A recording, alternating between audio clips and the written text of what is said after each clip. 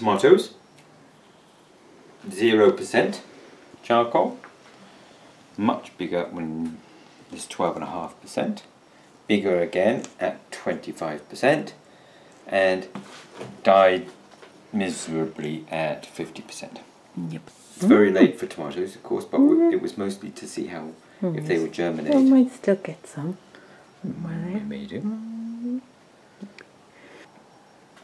Here's the radish.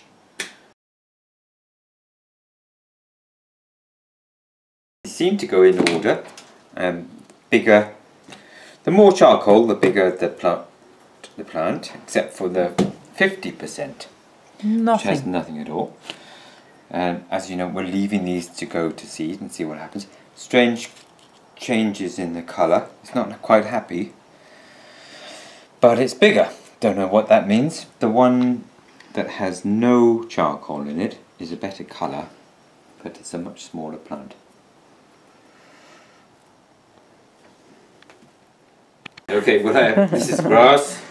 I have no idea what to make of this. This is the 0%, 12.5%, 25%, and the 50% charcoal in the mix.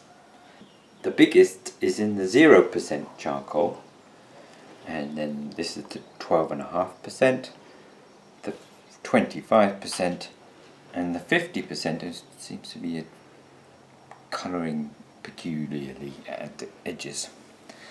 But they all came up not very well in this one.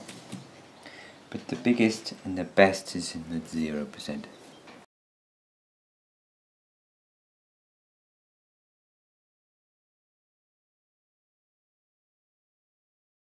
This is the 0% and the smallest plant, plus a few weeds that come out. And then moving on to 12.5%, quite a lot happier. Bigger again at 25%, and the biggest of all is at 50% charcoal. Interesting. Interesting. Cut and come again beet, this one.